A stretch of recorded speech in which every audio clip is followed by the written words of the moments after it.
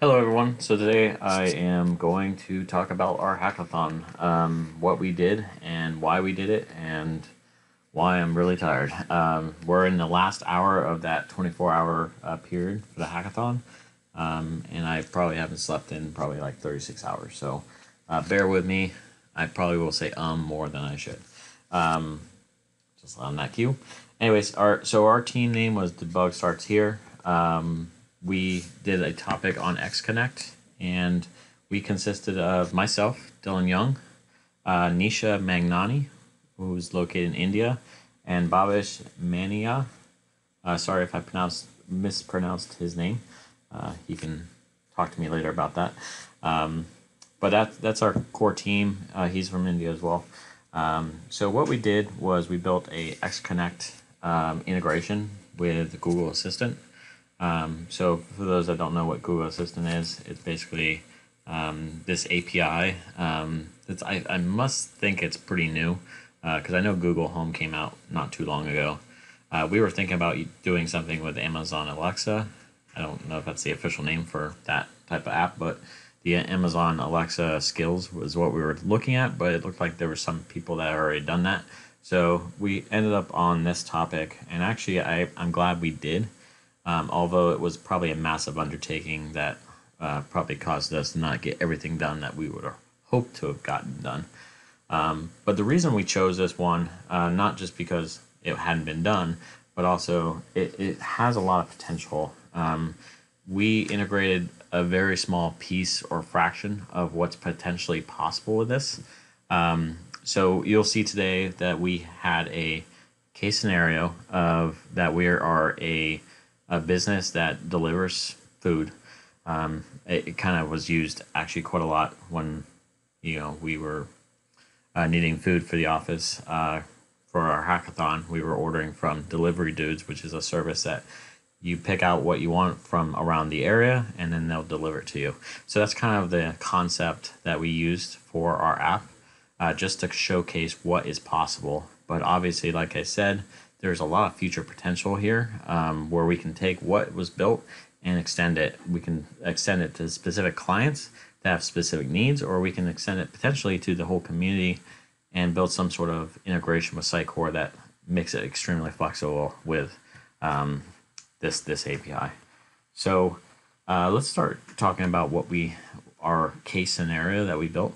The case scenario that we built is, like I said, it's a scenario where somebody's hungry, they want some food, and they want to kind of order it.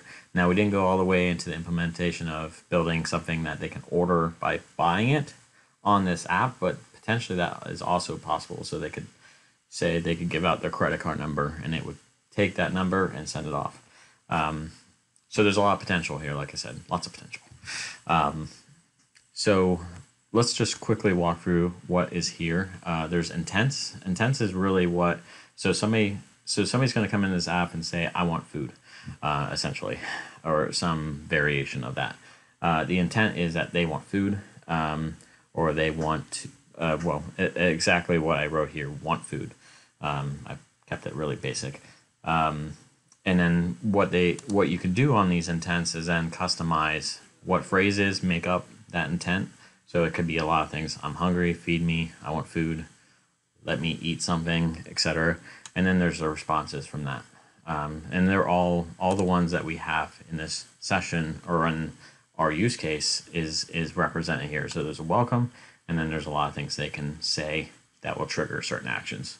Now, the ultimate goal of this is that we're going to collect information about that user via this app. But this app doesn't necessarily need to be a chatbot. It could be also a mobile phone. So I don't know if those that have used OK Google, hopefully it doesn't trigger my phone. Did a little bit.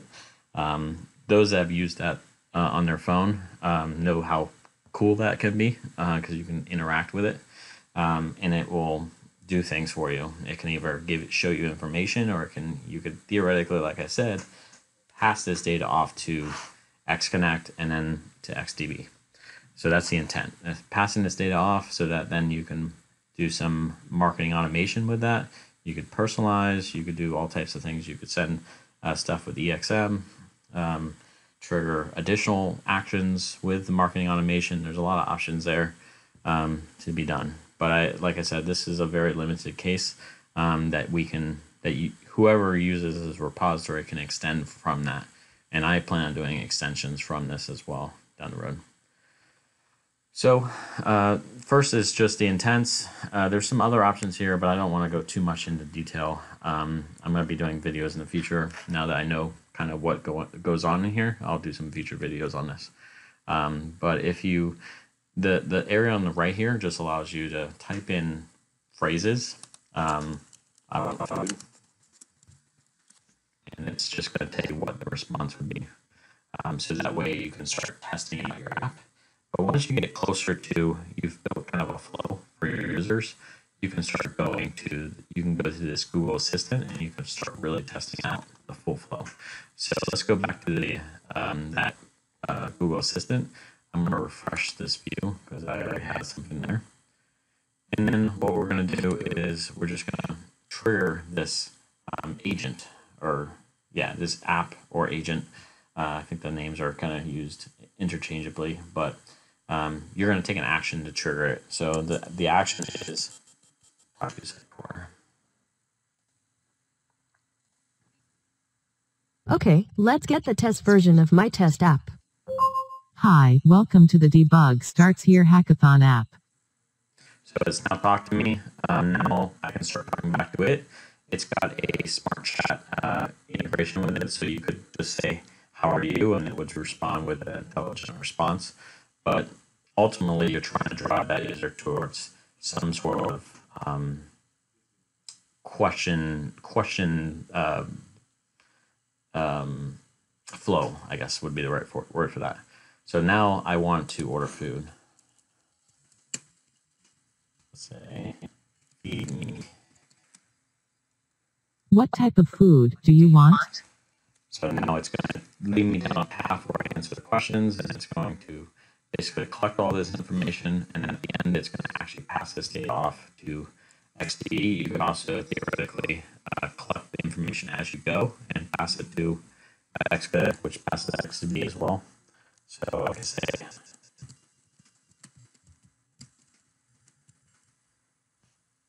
Okay, what is your zip code? and now it's asking me where am I at. What is your email address? And now I ask for my email address.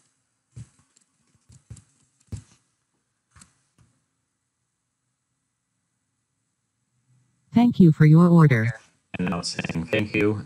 Basically now it's completed the transaction. Like I said, there could potentially be further transaction steps here where they ask for credit card information, things like that. One thing to note is the email address I asked for. This is used so that we can identify that contact in XDB. That way we can start storing some of these additional fields as additional facets in XDB, so that we can start collecting more information about our users. So we can start saying, we can say, oh, this is their zip code, or this person likes Italian food, for example. So that allows us then to personalize on the website side. We can say, oh, identify that user via if they fill out a form or some other action on the site that takes their email address. And once we know who they are, then we can start saying, oh, well, they like Italian food, or they like whatever else options there are, whatever chat bots you build or a Google Assistant bots you build. And that's pretty much it for this. So lastly, that data gets passed off to XDB and ultimately ends up in experience profile. So I had some quick screenshots of just that. This is common functionality. So this would be, this is some tests we did earlier today where we just filled out that information and it passed it off to XDB via xConnect, and now it's in the experience profile. Well, I believe that's it. If you have any questions about this, please feel free to let me know, and I'd be happy to help. Or if you're interested in any of this technology as a company, please let me know, because it was a lot of fun building it. So I would love a test case scenario to do it. So